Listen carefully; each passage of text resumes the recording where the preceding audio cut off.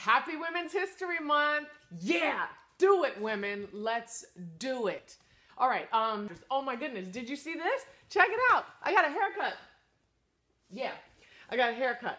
My friend Erin Athey does my hair and she's so great at it. And she loves curls, which is more and more common, but it's been a really hard time finding somebody who actually enjoys doing my hair, and she does, and I love her. So links to her, of course, below. So first of all, I saw 2 plays. You know I like to go see my shows. The first one was Colony Collapse at the Boston Court Theater. The other play I saw is They Don't Talk Back, and this is part of Native Voices at the Autry. It's just, I just sit and watch and think, oh, it is so sad to me that I only get to see something like this once or twice a year. This was beautiful and unique, and they incorporated movement, they incorporated masks. So if you're in Los Angeles, I think it's a short run. It's just playing through the end of March, but then it's going to La Jolla, and it's also going to be in Anchorage, Alaska, which is where the writer is from. So check it out, Native Voices at the Autry. All right, tonight I am going to my school, Cal State LA. I don't think I've talked to you about where I got my MFA. So I got my MFA at California State University, Los Angeles. It is the cheapest MFA in the entire country.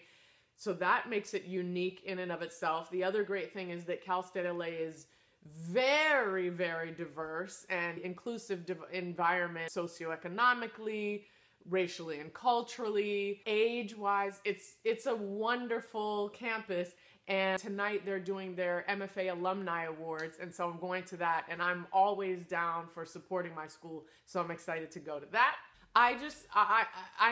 So many people have talked about this already, and I just want to kind of like leave it here for posterity, and also to see if I change my mind around this later on, because I think it's a good, healthy thing to grow and evolve. But it makes me really sad that Zoe Saldana was cast as Nina Simone. Now, I know how this business works. I know it so well that I know that this is not entirely of Zoe Saldana's doing, and that there was lots of pressure to do the role, and also that she felt like she could do that role. And that I never want to take away from another actor, because I know what it feels like to have somebody not believe in you to be able to deliver on a performance.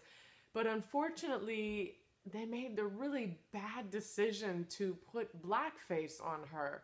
I mean, I'm like, look, if you're confident that you can play this role, don't put blackface, don't put on prosthetics. Like, let Nina Simone's essence come out of you. But more importantly, Nina Simone fought against racism and colorism and shadeism. That was an important part of who she was as a person and her activism. So to cast somebody who is representative of the system, that the lighter you are, the closer you are to white, the more attractive you are, the more acceptable you are, the more you can sell tickets. It just is wrong. Obviously, I don't know Nina Simone personally, but her family has spoken out against it.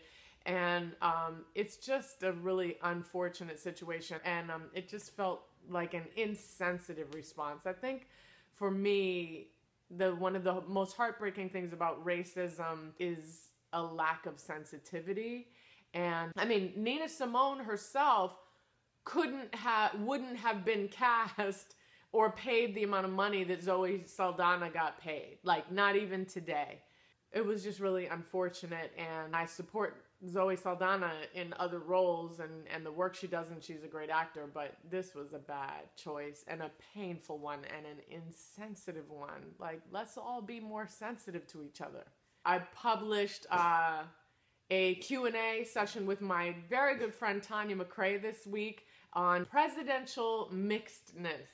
So check that out. It's under the One Drop of Love playlist here on this channel. I backed a Kickstarter project.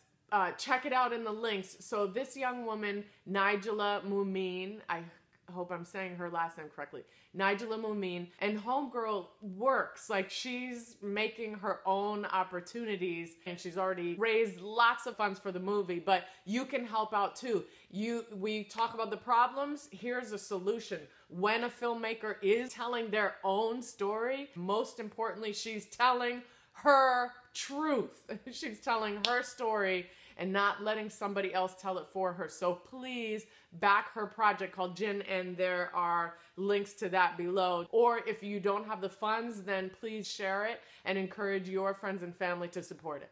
Okay, this was week 2 of my new job, Head of Equity and Inclusion at Pearl Street Productions, and this was a good week. So I had a good phone call with Matt and Ben and got approval on the things that I laid out that I want to get done in this first year.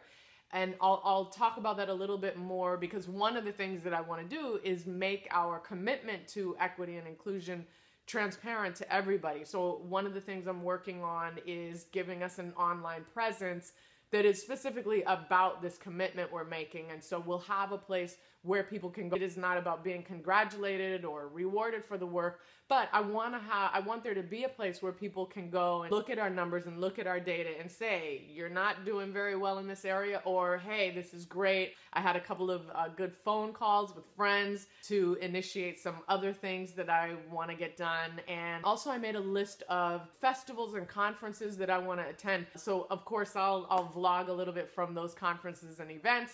And I'm so excited about the job. I feel really good about it, and I feel like I'm gonna get some good things done. All right, you all, this is another This Week as an Artivist. Thanks for watching.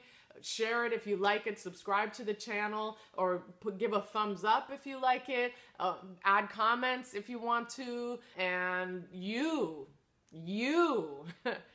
keep doing your good work. Tell us if you need support. Tell us what you're up to. Yeah, kick butt.